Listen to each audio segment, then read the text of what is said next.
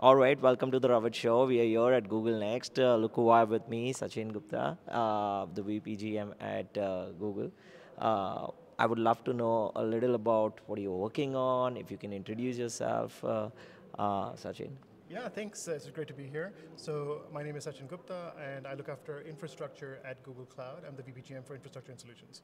Fantastic. Sachin, I know we were chatting about, obviously distributed cloud, and I would love to know, I'm pretty sure the audience would love to know, what have you been hearing from the customers when, in the world of GenAI, obviously things have become a little complex, but at the same time, very efficient as well. Yes. So can you share a little about that? Yes, the amount of innovation happening with GenAI is just absolutely fantastic. Right. And this week we talked a lot about the innovations that we're bringing to our public cloud regions, which is the best place to get the latest innovation, to get the scale for generative AI, and it serves the needs for a lot of customers.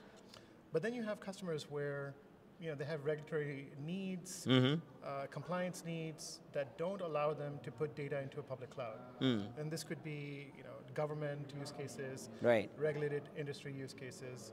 It can also be because you can't trust your WAN connectivity. You need to have low latency in Right. manufacturing, for example. So many different reasons why needing cloud presence on-prem or at the edge is important. And that's why we built Google Distributed Cloud. And so think of this as a fully managed cloud instance that's an extension of the public region that can sit on-prem. And Yeah. I think the magic is that we offer two modes. One is a mode where think of it as a restaurant, and this is what we're doing with McDonald's globally, Yeah. where they need to be able to provide services even if the WAN connectivity goes away. Yeah. And so we survive up to 7 days. And the other model is fully air-gapped, meaning it actually runs as a full-fledged cloud with generative AI solutions, and I can talk more about that, without ever requiring to be connected to the internet or to Google Cloud. So that's where defense, regulated industries really love it because they can get the latest services and technology, but keep their data on-prem, keep their operations on-prem, be fully air-gapped. This is very interesting and very new to me as well, to be honest. And these use cases, obviously, you work with closely with the company, so you have a lot of use cases. But in terms of the challenges as well, what are the particular challenges that you see the organization, these enterprises kind of feel right now? But at the same time, how do solve those things for a lot of CIOs, the enterprise leaders out there? Yes, that's an excellent question. And so what everyone is trying to do is understand all of their data silos. Where is this data residing? How do I bring it together securely, safely?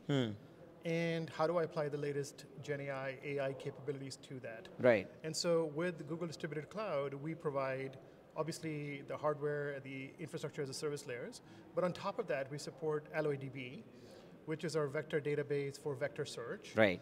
Then on top of that, we provide AI solutions like translation, because the documents may be in different languages. Speech to text, because there may be audio calls from a call center, for example, and you need to translate those. Yeah. And optical character recognition, because you might just have documents you need to convert.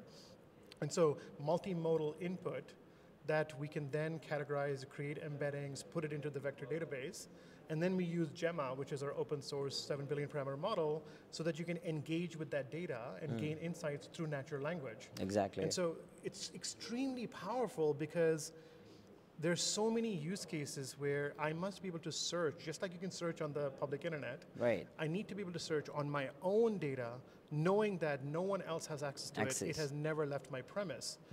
And the applications are just enormous. Even just predicting when something's going to fail, understanding if I'm compliant with something because I'm building a new product, drug research, sharing data, keeping patient data confidential, energy infrastructure, optimizing for sustainability without fear of cyber attack because it's a fully air-gapped solution, right?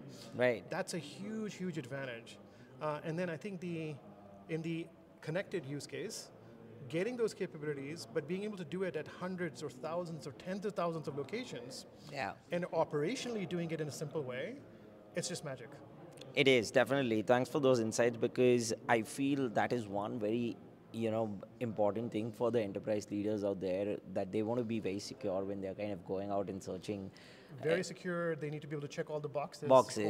For what they are required to be compliant with. Yes, exactly. One quick question in terms of a little bit for our enterprise leaders out there who are wanting to get started with AI, they are like in 2023, 2022 were the years I feel where they actually started implementing already, but now it's about scaling as well. Yes. So what are your advice? Like, what's your advice to them? Any best practices that they should follow?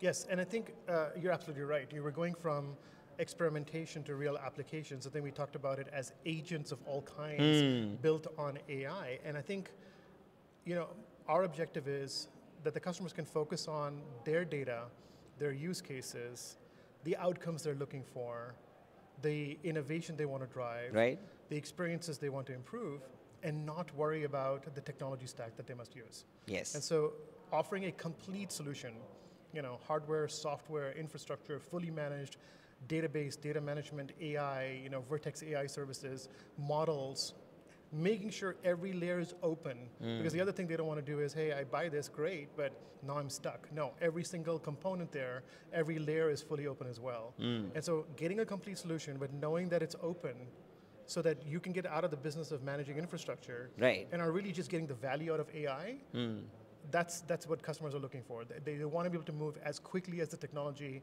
without having to deal with all the complexity that could come with it. Yeah, no, I think 100%. That's something, obviously all the enterprise leaders also aim for. Yes, enterprise, public sector. Public sector, yeah. Especially, yes. Yes, for sure.